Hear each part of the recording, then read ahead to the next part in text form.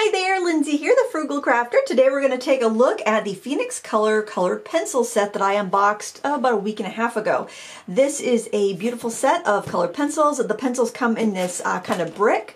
It's almost like you've got 5 volumes of color, and they come in this kind of easy to wrap carrying case. And I say easy to wrap because I think that this is going to be more of a set of pencils that you would buy as a gift for somebody, or maybe you might buy for yourself or ask for a present, and it may not be the type of product you use that much. However, I have to say that I did take one for the team and sharpen these guys up and play with them, and they performed quite nicely.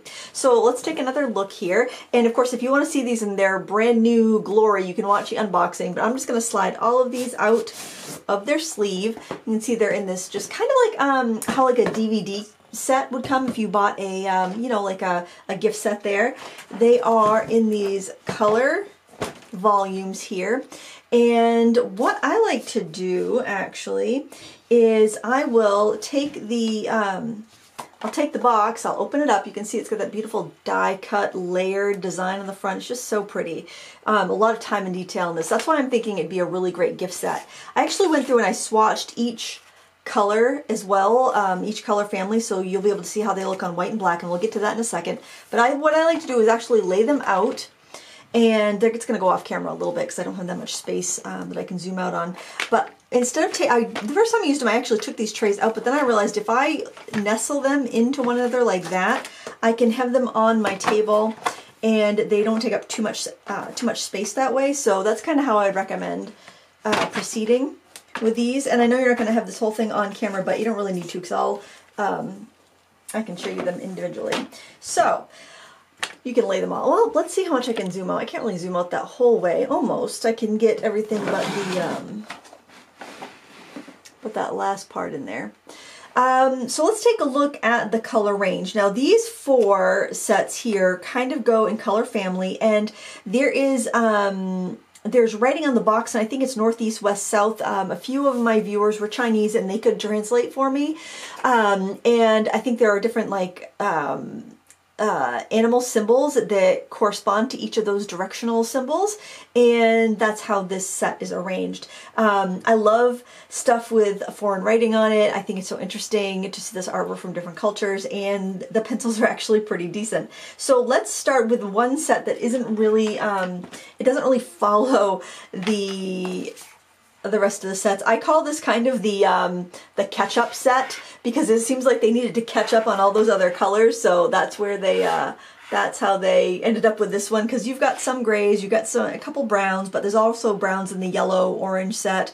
You've got, you know, just some really pale tones, a couple peaches and a couple purples. It's kind of a mishmash in this one, and I'll show you what those look like swatched out really well on white. And the paper I'm using here is just some Hahnemühle sketch paper that I really like for color pencil.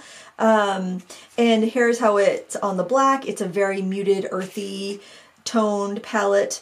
I feel like it's just kind of like the stuff they couldn't fit in the other boxes, so you'll probably want to use these with other colors, and I'll show you how I did that with some of the blending examples that I'll have in a minute. So there's those colors. I'm wondering, maybe I'll just set that box aside, then I'll bring all the swatches out together at the end. So now we have the red set, and we've got these colors swatched out on black and white. So the reds I found to be quite transparent, except for the pinks, very vibrant on the white paper.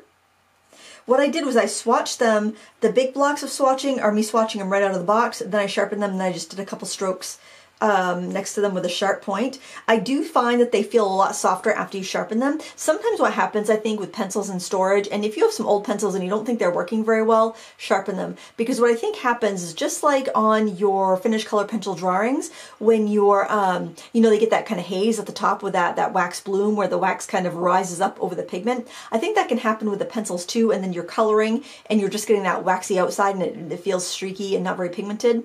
I think that's what happens when pencils sit. So give them a sharpen and you're good to go. Even your older pencils, if they don't seem to perform very well, give them a sharpen. That can really help. And yeah, they did feel softer after I sharpened them, but I didn't think it was that big of a deal.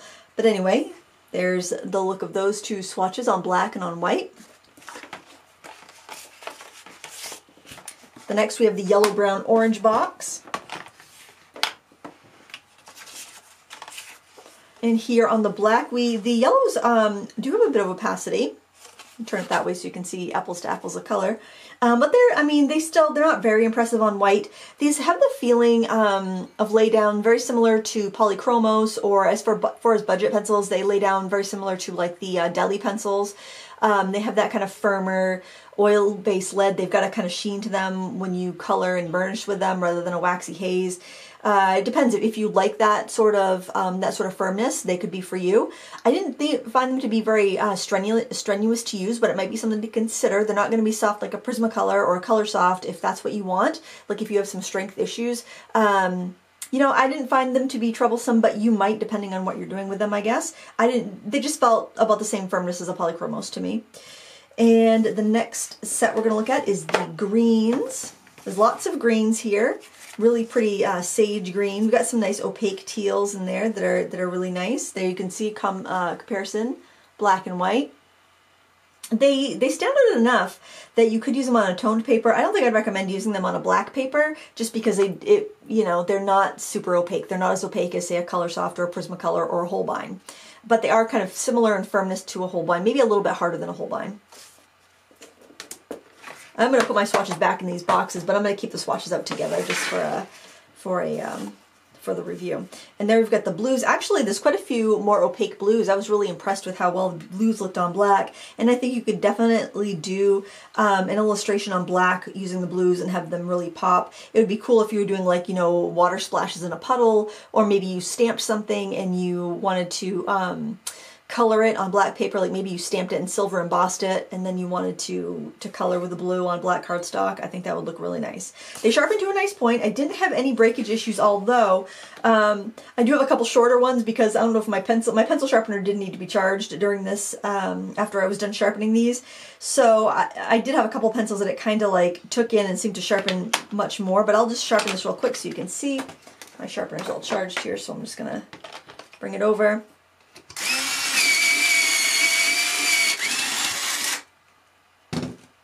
I like that sharpener, but it only takes my smaller pencils. Now these have the seller says a 3.3 millimeter core, and it's like a 7.5 millimeter barrel, I do believe. It does fit my standard pencil sharpener. Some of the pencils actually felt a little tight, but not too bad. I think the real selling point of this is the beautiful foil stamp designs on the barrels of them. They're very pretty, and I can see how these might be painful to sharpen, especially if your pencil sharpener pulls one in and kind of chews it a little bit, because then it's like, oh, it's shorter than all the others. But I mean, the foil designs are just luxurious and gorgeous, and I don't mind them a bit because I don't have to read them. There's no English on here except for the word Phoenixcolor, so I could just appreciate their shimmery, glittery beauty and not have to stress about reading them. But they each have a unique design. I think there might be repetitions between the sets on the foiling design, but I don't see any repetitions in this. Well, maybe those two look very similar. No, those might be the same design. And then they have some writing on them too, which I can't read because I don't read Chinese. I found the lids to be overall very well centered, and you can kind of test when you go like that through the sets to see if like you see different reveals of the lead. Overall, I found them very similar. Only a couple times did I have an issue with breakage in the pencil sharpener, and that was on one. It was actually the first pencil that I sharpened, and I was like, oh no, because like it was this one right here. It was like this brown red, and like my pencil sharpener chewed it, and it was the first one I sharpened, and I was so bummed, and I was like, well, not precious anymore. I might as well use these puppies. But yeah, they're very beautiful, and I think they'd make a lovely gift for somebody who is a stationery fan, a planner person, a card maker, an artist. Although I think that because you're going to use some colors up more than others, and there's no open stock available that I could find, it's probably not going to be the best for like a heavy use application. More of a, these are nice, they work really well, but they're more for display and for having as part of your collection. They also have these in a set of 50, so this is a set of 100. There's also a set of 50. I'll just do that so you can see the rotation of the leads and the centering of the leads. These almost look a little bit bigger than a 3.3 millimeter, to be honest, but that's what the literature said. And then this last one, I'll just do a quick little spiral around. Very well centered. I'm very impressed with the build quality of these. The ends are capped, which that doesn't bother me if they are or they aren't, to be honest. But some people like the look of that.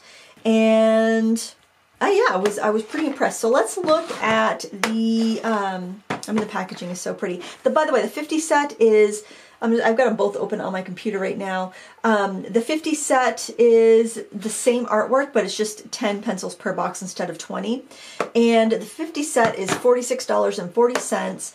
And I gotta look at the 100 set. The 100 set is $76.86 today on AliExpress from Anstel Stationery, which is the company that sent these to me. And I have to say, I reviewed their set of Brutfuner 520 pencils a couple months ago, and although the pencils were decent, and I said that, I didn't recommend buying them because it was so many, and if you're going to spend like $140, you might as well get an artist quality set of like 72 or something.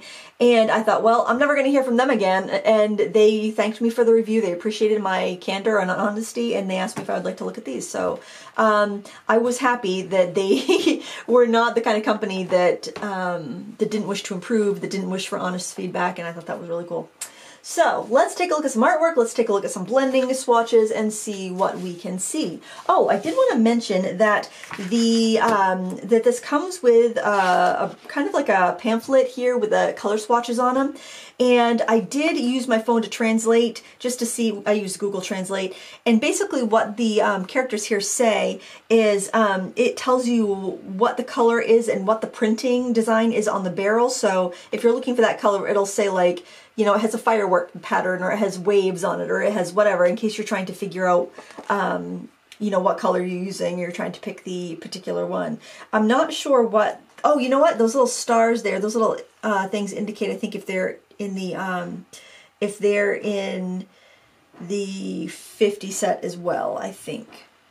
So I guess that could be handy. If you bought this and used up a bunch of the colors, you might want to check to see if they're available in the 50 set, and you could buy the 50 set to replace the ones that you've used up, maybe. I looked, I did Google Phoenixcolor to see if I could find some information, and it just kept bringing up American companies that happen to have that name as well, but they were like art suppliers, not selling these, or they were like printing services and things like that. So I didn't find out much about the company that makes these, but I can say, just dealing with Anstel Stationery Shop on AliExpress, they seem to be very reputable, shipping quickly, and of course I'm dealing with them is in the capacity of being a YouTuber who they're sending things to review, and they did send these to me for free. I didn't have to pay for these. I actually have never ordered from AliExpress. I want to be completely truthful about that, so I don't know what that what it's like to order from AliExpress. I get a little nervous about ordering other from like the main places I order from. Generally, I order from Blick, Jerry's Artorama, Cheap Joe's, Merry Artist, or Amazon. That's about it. Or any, well, if I order from a small shop, it's usually one that takes PayPal, just because I like that security of having my credit card information protected. But I mean, I assume it's a similar experience as ordering on Amazon, but that's all I can say. I've never ordered from AliExpress myself. They had these, they asked me if I wanted to review them, and I had them in my hands like a week later. So I don't know if that's typical shipping or if they did like a special shipping to me to get it quicker. I don't know. But it came very well protected. It had this much bubble wrap on it. I actually rolled it up so I could save it and reuse it. That's how much bubble wrap. So definitely very well shipped. When I had that first pencil break on me, I was a little concerned that maybe it took a rough ride over here, but there was just two where the lead broke, and I can't say that it wasn't for sure my pencil sharpener. So so there's that. So this was a little artwork I did today just to practice kind of blending the pencils and layering them up. I had no problems at all working with these. This was just a quick little sketch. I also did it for Inktober because I wanted to kill two birds with one stone, because, well, you know what, it's getting towards the end of the month of Inktober, and probably when this goes up it'll be November. And I just, you know, I was thinking of all those pop-it beads that the prompt was connect, and I just remember popping those beads in and out when I was a kid until you eventually ruined the bead and then you couldn't do it anymore. But I always thought those were a blast, so that's why I sketched. But very easy layering, very easy blending. I did the shadow with one of the grays, and then I used a very pale, like a 10% cool gray Blick Studio marker to blend that out. worked really well, blended out great with like an alcohol marker. They respond to odorless mineral spirits. They respond to, actually they will respond to water a bit too, because they do something about those Chinese-made oil-based pencils. Even Polychromos does it for a bit. Will somewhat dissolve with water. I think wax is more waterproofing, and when the pencil has more oil than wax in it, it doesn't have quite as much waterproofing ability, so, or water resisting ability. So I just wanted to mention that. And then I did this artwork yesterday, and this is on tone tanned paper. I used a base of alcohol marker, and then I layered up the colored pencil. Worked very well. And I was able to blend out, build up my color, because these were obviously very dark on a toned paper, so all this brightness was from the pencil. And although I wouldn't consider it a very opaque pencil, because if we look at our swatches here on black, they're not, it's not super opaque. But it was opaque enough to, hold its own on the tone tan paper. So, you know, just for your reference, I did have somebody specifically ask me to swatch these on black, so I thought I would, and then keep them right in the boxes, because then I just have a quick reference when I go to use them again. But yeah, I was really happy with how these performed on the super smooth paper. I think having a paper with a little bit more tooth to it, like this Honey Mule, I can show you the package right here, what the pad looks like. I love this paper. It's called, it's actually called Sketch Pastel. I guess that's German for sketch. And this is, I think this is great for colored pencil. I think you get 25 sheets in a, 30 sheets in a pad. I can't remember how much this was, but it's a wonderful paper. If you have access to this, I would recommend it. It's not super thick. I don't think it would be that expensive of a paper. But it does, I think because it's textured slightly. It's more, if you run your fingers over it, it feels fairly smooth, but it does have a little bit of a grit to it. But it's not like the big hills and valleys of watercolor paper. I didn't find that those pencils to work as well in watercolor paper as they work on this type of paper. So some sort of drawing paper that's got a little bit of a grit to it, not super bumpy, but just a little bit of a grit. Now where is, right here. So yeah, when I did the unboxing, I just quickly swatched some of those colors. Then I put some water on them just to see if they moved when I was doing my other tests, and yes, they did. So I just wanted to put that out there, because I know some people are very concerned with that. Now they don't seem to activate enough to be bothered by like a white pen. I got a Posca pen right here. Let's give it a, let's do some little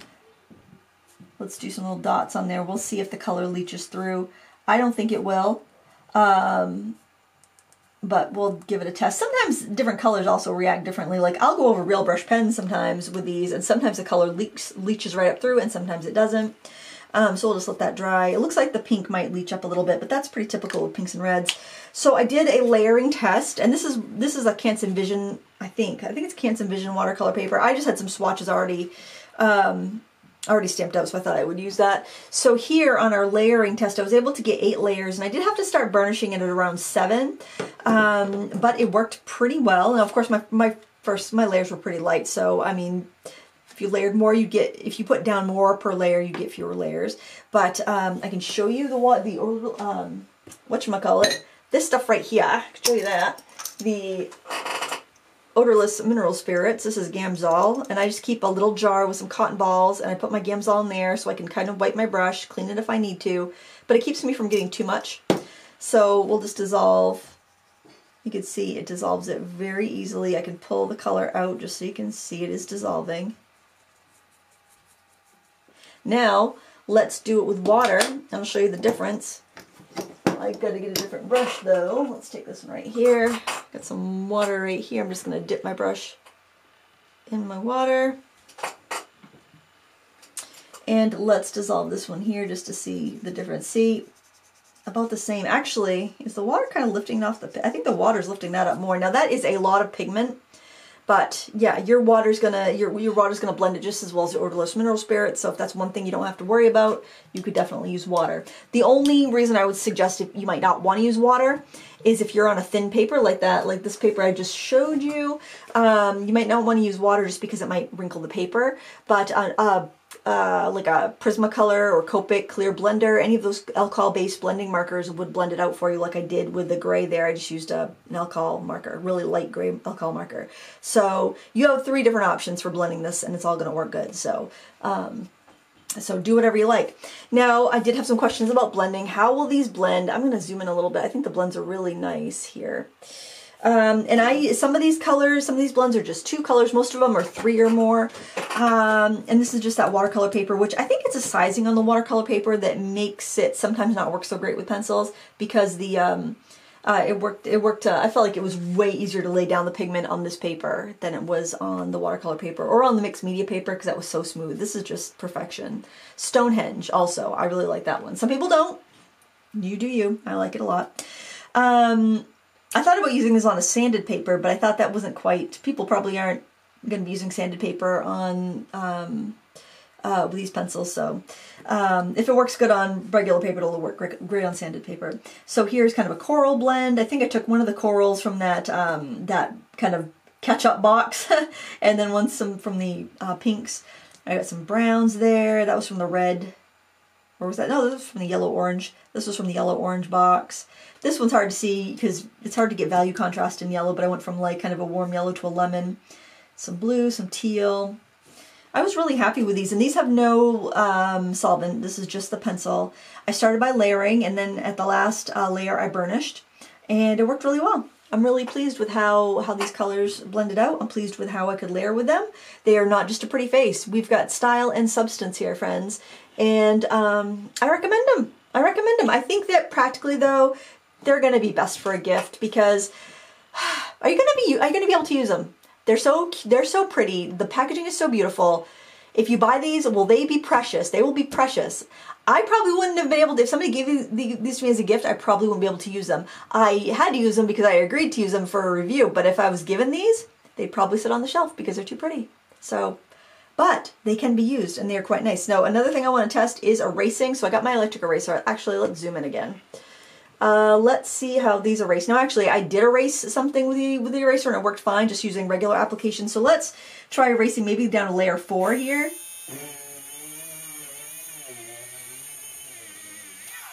Oh, it's kind of smearing there. I did not have a smearing problem. Hold on. You know what I do? I use my eraser and I erase it on my jeans, and sometimes it'll take the extra crud out of there. Not too bad for a pretty strong color like that. And it erases a bit. Actually, but I had no problem erasing on the white paper here with them, so I can't even see where I made where I had that mark I had to erase.